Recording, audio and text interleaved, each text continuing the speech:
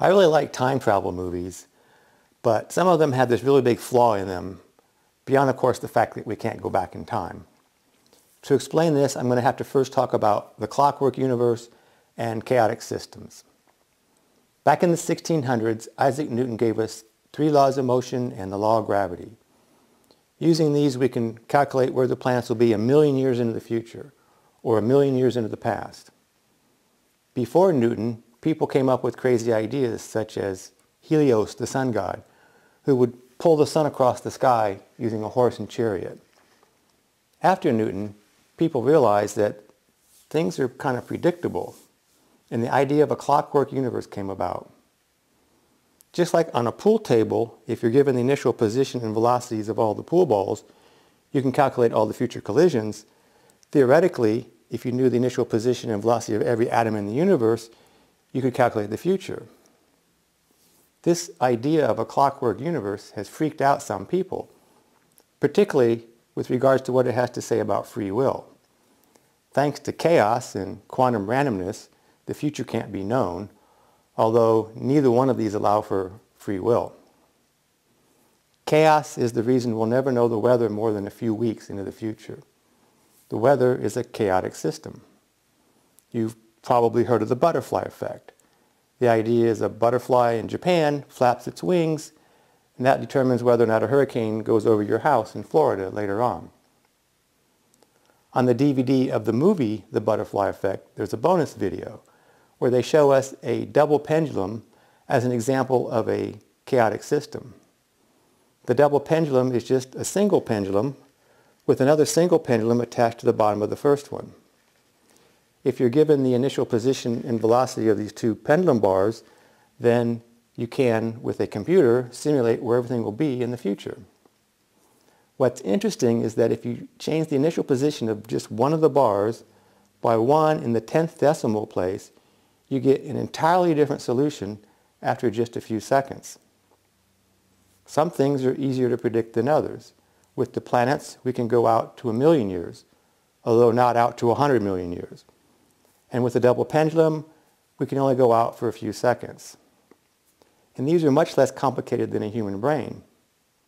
Let's say you're just stepping out to go to the grocery store, and at the last second you remember that you got to go back and get your grocery list. Or you don't remember. That could be due to a single electron in your brain. Let's imagine 2 universes, one where you go back and get your grocery list, one where you take off without it. Now, the extra time it takes you to go back and get the grocery list means that version of you won't make the traffic light that the other version of you did make.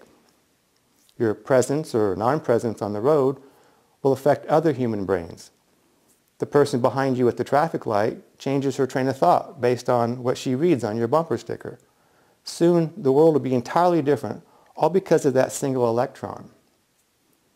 The world is so chaotic that I predict that just turning one rock over on Mars will affect who becomes president decades later. As a thought experiment, we'll make an exact copy of the universe. Every atom's position and velocity will be identical except for that one rock being turned over. Sunlight reflects off of that rock, and some of those photons make it back to Earth, and they interact with the air molecules in the atmosphere and change the weather. We know that wars have been won or lost based on the weather, so it's not hard to imagine things could be drastically different given enough time. If this happened 20 years before you were born, you wouldn't even be born. In fact, none of the same people would be born. 100 years on, you may have roughly the same number of billions of people in both universes with no duplicates. Now, in doing this thought experiment, I left out quantum randomness. In reality, we don't even need to turn the rock over on Mars. We could make 1,000,000 exact copies of the universe 20 years before you're born, and you wouldn't be born in any one of them. This is because for you to be born, we need the right egg and sperm to come together. And given 20 years of quantum randomness, or even 20 days, the likelihood of this is less than 1 in a million.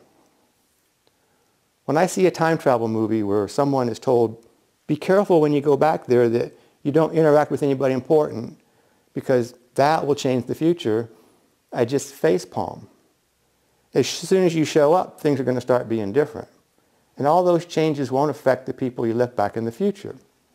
They're on another timeline, which may or may not still exist.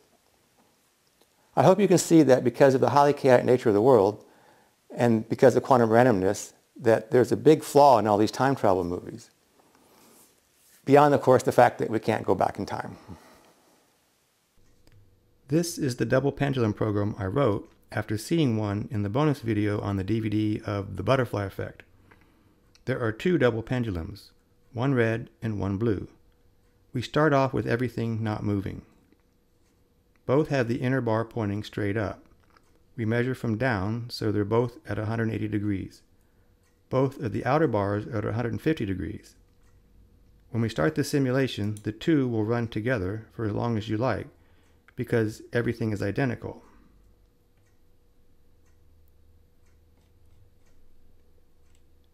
Now we go change the initial positions so that one of them has the outer bar at 150.0000001 instead of 150 degrees.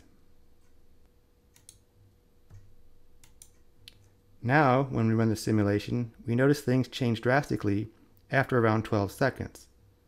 The elapsed time is displayed in the upper left corner.